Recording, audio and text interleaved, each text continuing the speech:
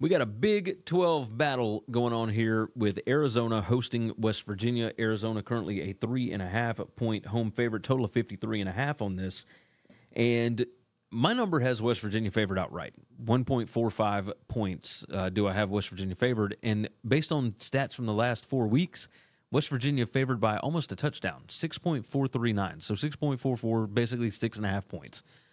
You start digging into this, there's something wrong with Noah Fafita. I don't believe that he's healthy based on these numbers. They're number 97 in passing success rate, number 105 in predicted points added per pass.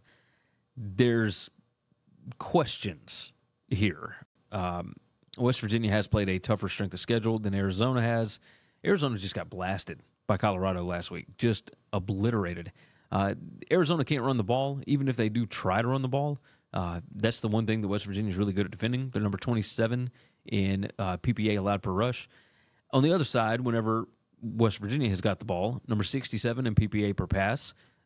Arizona's defense is number 72, but when it comes down to actually moving the ball, West Virginia number 48 in passing success rate. Arizona's defense is number 101. As far as rushing the ball, West Virginia number 51. They are number 54 in rushing success rate. Arizona is number 88 in rushing success allowed. West Virginia knows how to finish drives. They're number 19 in points per scoring opportunity. Arizona's defense is number 100. I've got West Virginia number 74 in 5 factors plus talent. Arizona at number 98.